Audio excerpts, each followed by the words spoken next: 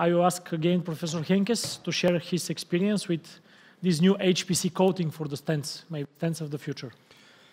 You're welcome. Good afternoon. This is not the easiest topic, to be honest.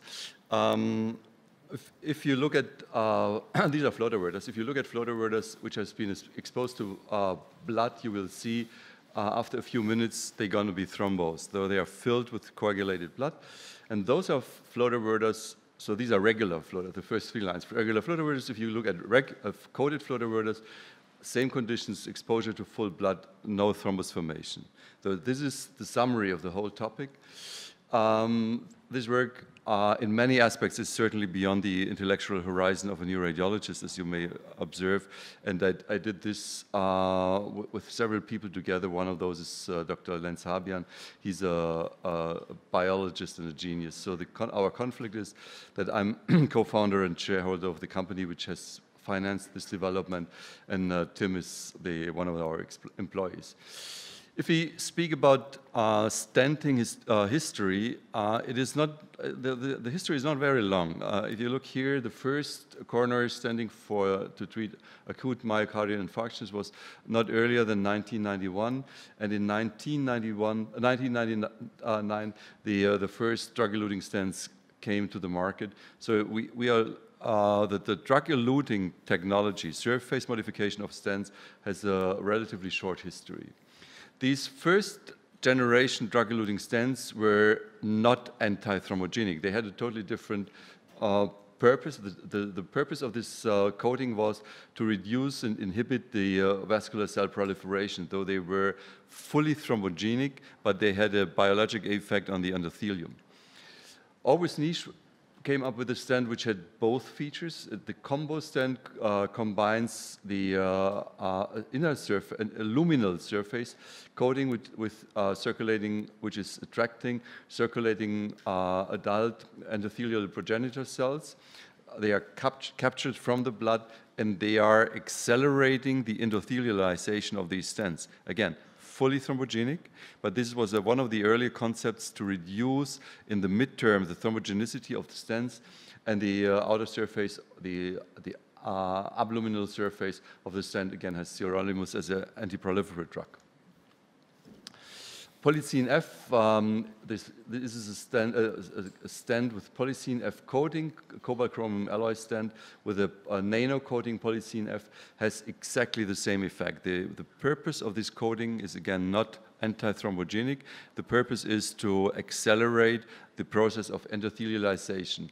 However, we have to keep in mind, and we have to admit, it is quite effective in terms of reducing thrombogenicity, in the sense that the phase for dual antiplatelet inhibition, which is needed, is reduced to 2 weeks only. That's a significant improvement against the regular drug-eluting stents, which previously needed 1 year of dual antiplatelets, and now mostly are implanted under 6 months. So the thrombogenicity is the same, however, the endothelialization is accelerated.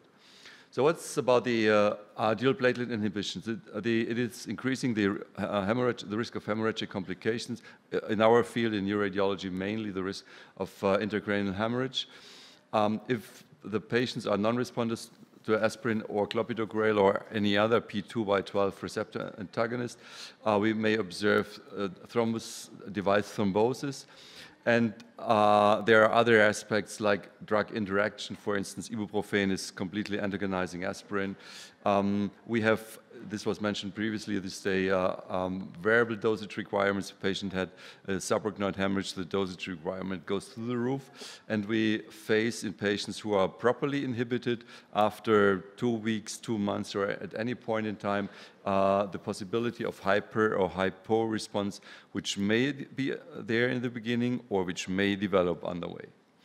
So the so-called holy grail of neurovascular stenting is to avoid the need for dual antiplatelet medication by reducing the thrombogenicity of the surface. These are, in the majority of cases, 19-volt stents, and we try to put something on the surface which is preventing platelets to accumulate and adhere on the surface of these implants.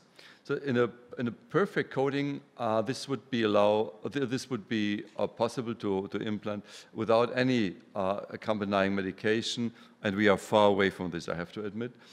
But we are now in the situation when we can go from dual to mono anti-aggregation. These are historical examples. For instance, gold coating was combined with hirudine coating. Gold has no effect on the thrombogenicity. Hirudine is reducing the thrombogenicity. However, it's short-acting, so it works for 1 or 2 days, and then it's washed off, and you have the fully thrombogenic gold coating. So it is short-term, okay, but it does not avoid the need for a dual antiplatelet medication. The diamond-like carbon technology was quite interesting. Diamond-like carbon is a surface coating which makes the surface of the stents smoother. However, they show full thrombogenicity. It has no effect on the platelet adhesion. Heparin coating was done. Heparin is okay. It is reducing short-term the thrombogenicity, but it is not effective for several weeks or months. The first successful substance which was invented is phosphorylcholine. The data go back to 1984. These gentlemen, Hayward and Chapman, they discovered and evaluated phosphorylcholine and could show that phosphorylcholine is reducing the thrombogenicity, and this is what is used today for the flow diverter from Medtronic, which is called the SHIELD technology. It's a pretty old technology, but it's certainly anti-thrombogenic. These are the molecules on the surface which inhibit the thrombus adhesion.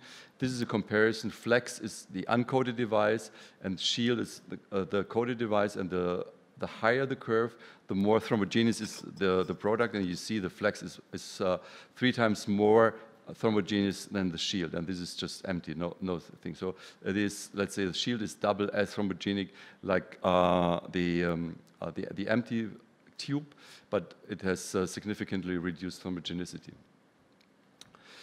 They compared Derivo, P64 uncoated, Pipeline uncoated, and Pipeline SHIELD, and as you see here, the longer the bar, the higher the antithrombogenic effect, and Pipeline SHIELD is highly antithrombogenic.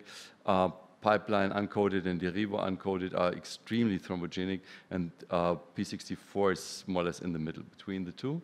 And Henkes is propagating Bluxite, which is not a coating. It is a surface modification, which again, as you see here, does not reduce the thrombogenicity. This is a very typical image, what you can get with full blood exposure of different products and doing electron microscopy afterwards. So Derivo, P64, Pipeline SHIELD. You see there's almost no cell adhesion and thrombus adhesion on this SHIELD pipeline, and there's a lot of thrombus adhesion and thrombus formation on the non-coated surfaces. So Pipeline SHIELD and phosphorylcholine is simulating the effect of erythrocytes. It is as anti-thrombogenic as the surface of red blood cells. This is a totally different concept. This is the concept we were following, and this glycocalyx is the inner slimy surface on the vascular inner liner, and the substance we are using is a nanoglycan-based substance, which is put on the surface of these implants on a nanoscale thickness.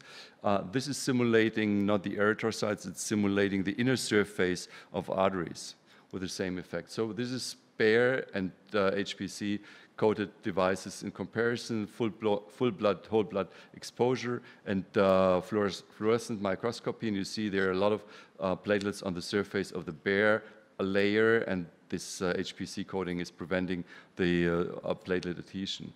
The same is true for a flow diverter. This is flow diverter without coating and with coating.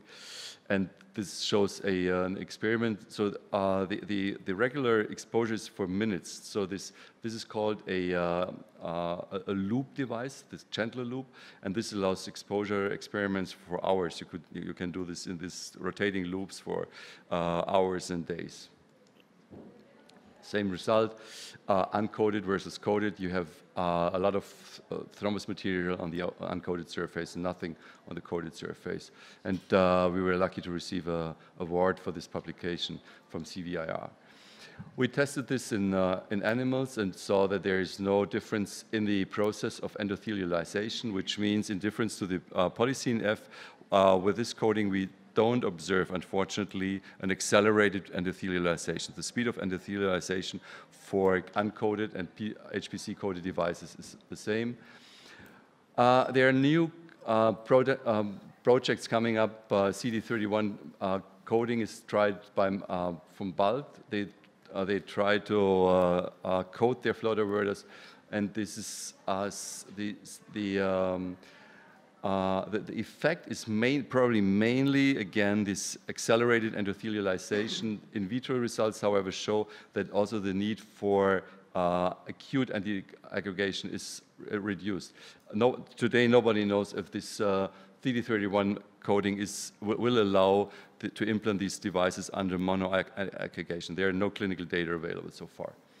And Henkes has another project, DerivoHeal, which means another coating. This DerivoHeal is a combination of, it is heparin-based essentially, and it may work. However, again, the in vitro results mainly shows, as far as they are published, it shows biocompatibility, but the anti-aggregation or reduced homogeneity effect has not been shown so far. The last principle is this X coating from Terumo. It's an old coating which was originally used to coat infusion bags and tubes and everything. It has been adapted to the technology of permanent implants. Again, data are not available, so these were the original X-coated products. And now they have a flow diverter with X coating, but they don't claim fully reduced thermogenicity. So in summary, we can say the HPC definitely reduces significantly the thermogenicity of these implants. Pipeline shield, the same. The difference between the two is not known. The push force is reduced for pipeline shield, and it is not very significant for the Phoenix flow diverter, so it's no big deal. The DerivoHeal, we see some reduced thermogenicity and accelerator in-grow. The in-growth acceleration is more significant with this polycene F, and CD34 and X have hardly defined properties at the moment. Thank you very much. Thank you. Thank you, Professor. Very fascinating lecture you had. Well, maybe this is really the future of the stents. Is there any questions, because he's in a hurry for his flight? So, okay, there is no. Thank you once again for your contribution, and have a nice flight back.